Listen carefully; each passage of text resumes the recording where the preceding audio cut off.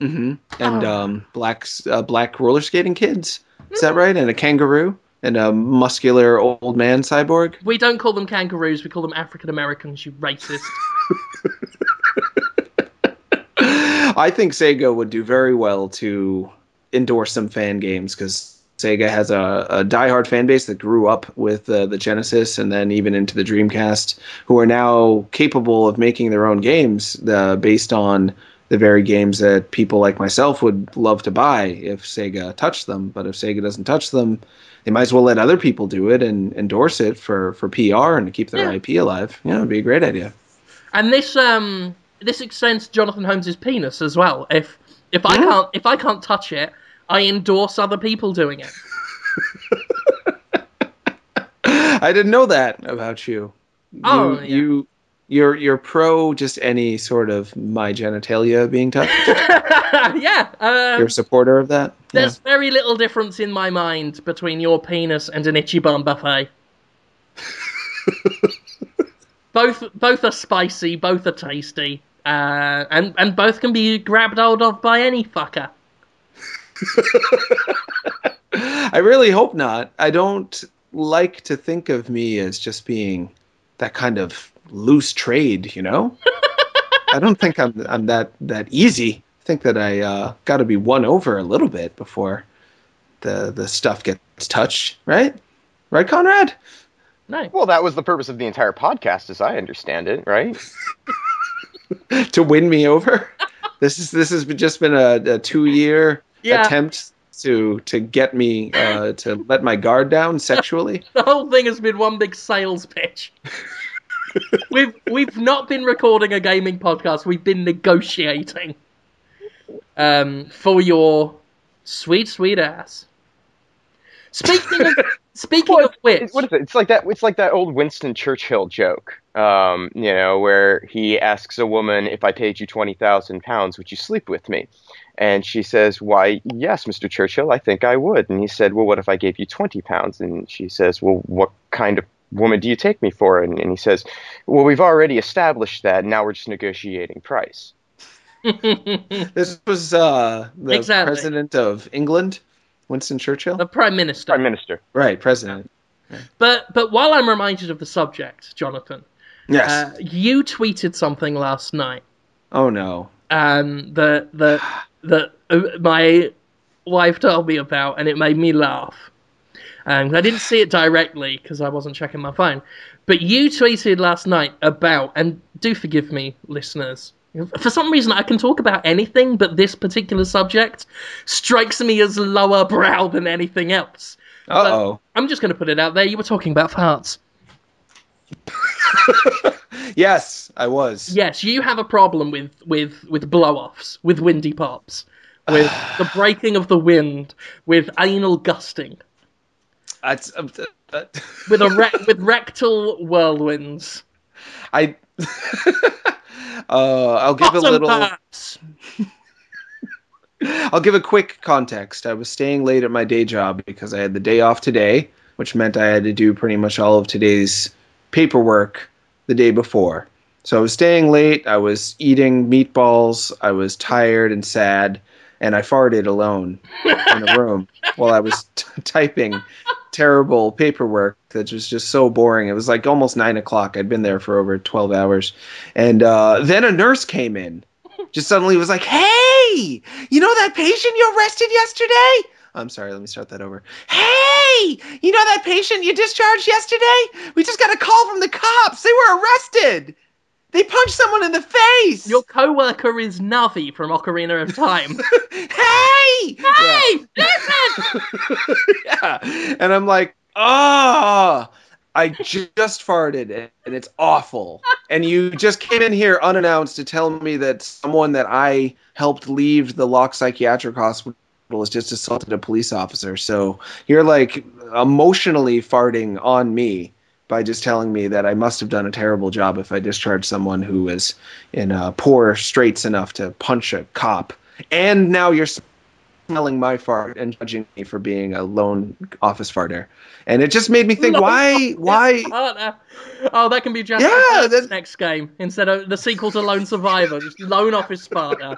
You play a man in a small office with a typewriter, has to be a typewriter, eating soggy meatballs and just farting alone in his own misery. While a nurse occasionally comes in to let him know how he's failing at his job. I would play it. I would relate You with that. already But play it it. maybe, yeah, that's the story of my Yeah. life as of yesterday. But I couldn't figure out why at this day and age with the internet, and pretty soon we're gonna have cars that drive themselves, and all sorts of progressions and social movements. We got black president, gay marriage, but we still have smelly farts. How is that okay? Why wasn't that taken care of first? I know. It's annoying, isn't it, Jonathan? And Yes. I agree with you. There should be a filter or something. And that got me to thinking. Mm-hmm. Hear me out. I have invented the answer to your problem. You have? I have invented your wildest dreams. I have come up with an idea. It's only in the planning phases, but it's already built, essentially, and it just needs testing in my lab in Boston. Your house. The patented Sterling Core fart filter. Wow, sterling core. Sterling Core, that's my new company. And now, your problem with farts mainly is they smell, which isn't good in the modern world, is it, Jonathan? Well, no, it's leaves a social stigma. Social stigma, yes. Yeah, the guy who farts. It's very embarrassing. But Mm. we all want to keep the pleasure of farting. It's one of life's little mysteries. And we don't want that taken away from us, not by man or beast. But we can make it better on our noses and the noses of those around us with the Sterling Core fart filter. It's an interesting conversion system that involves a machine that clamps itself gently to your anus, which you can affix before you fart or wear all night, and then it converts the smelly farts into a lovely waft, a pleasant aroma that the whole room can enjoy. And you still get to have funny Trump sounds, but without any of that dirty, Trumpy, trampy smell. Basically, it involves me on all fours, with a mouthful of chewing gum, and you farting into my mouth, at which point I will then blow the fart out with a lovely minty fresh breath. Imagine the scene, Jonathan. You're at a dinner party. It's the annual mental hospital idiot ball for the hospitals in the whole county of mental idiot hospitals. You're in your tuxedo, you're looking good. They've given out deviled eggs. Oh dear.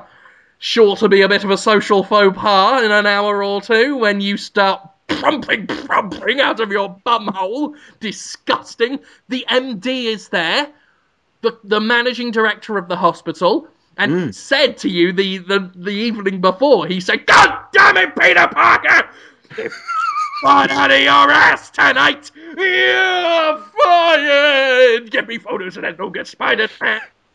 And, oh no, this is terrible for Jonathan Holmes. If he farts a deviled egg farty smell in the ballroom that evening, he is going to be fired. No problem.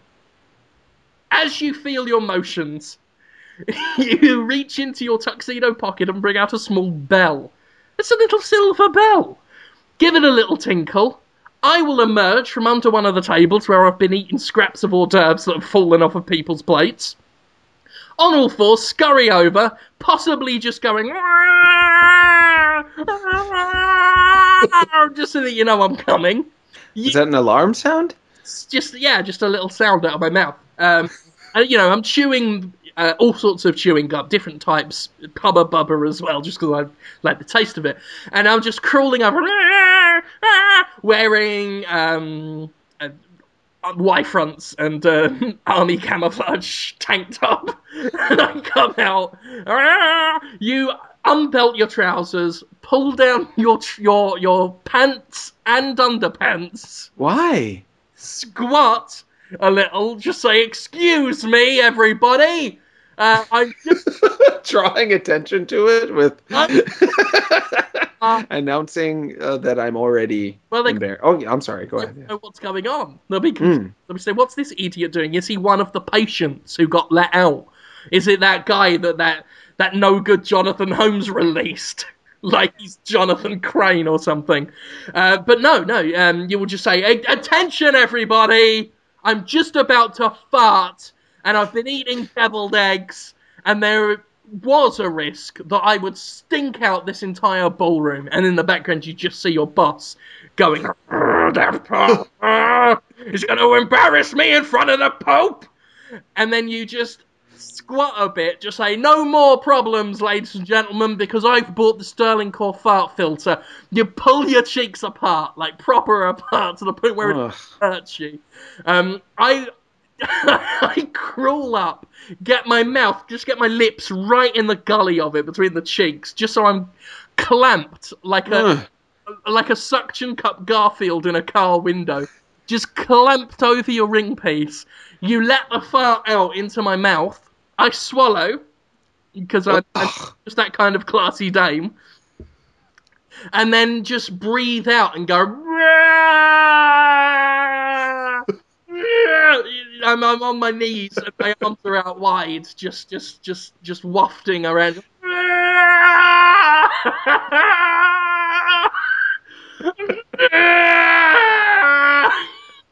And then everyone's smelling, just going, "Oh my god, this is gonna smell like proper evil deviled egg." But wait a minute, smells like Orbit gum. And then you, as you're pulling up your trousers, you say, "That's because it is Orbit gum, the smell of, thanks to the Sterling Core fart filter. Who wants to buy one?" And at that point, the crowd are going fucking insane. I'll buy, how much?" "God damn it, Parker! You've done it again! How much for one?" $500. Fuck that! Have 1,000! Whoa. Well, why is he that enthusiastic and have 1,000? Who need for 1,000 different people, or just how can there's only one? It's you. Wow. Giving you $1,000 because he's so impressed he's going to pay double. Cheap! Oh. But you just have to breathe in people's farts then? And go, "Rrrr." That's bad for you. I feel bad for you. Wouldn't that be sad? Not if I'm making $500 a pop, mate. That is pretty good. Available to rent for any function. Except for you, Jonathan, who you'll be free. Aw. Just as an employee of the company. As a Sterling Core QA tester. And we will need to test it a lot. I'm going to need to suck down a lot of your package. Why would you want to? That would be so sad. Can you picture doing that? Really just taking in a fart into your mouth? Mouth suck fart? Ouch. Ouch. Sharing. Converting what? Converting, sharing. That's the policy of Sterling Core. That's the business we do. It's like Little Big Planet, but with Someone did alert me. I hate to ruin your plan because it's a great plan and it is a superior plan to the one that's already on the market. But there are special underwear that are filled with charcoal grounds that you can fart into, and it filters the sulfur smell out. So, but you always just have to sit on some like charcoal granules. I don't like that. That's inconvenient. That's inconvenient, and imagine all the sulfur just trapped in those pants. It would burn through them and smell like Satan. I'm not that confident that they would work. I don't think charcoal is the end-all be-all for fart filtering. Yeah, for fart filtering. My mouth full of mint is How loud is that dog? It's the She's Pretty barking goddamn loud. it's the loudest dog in the Really? world, Jonathan.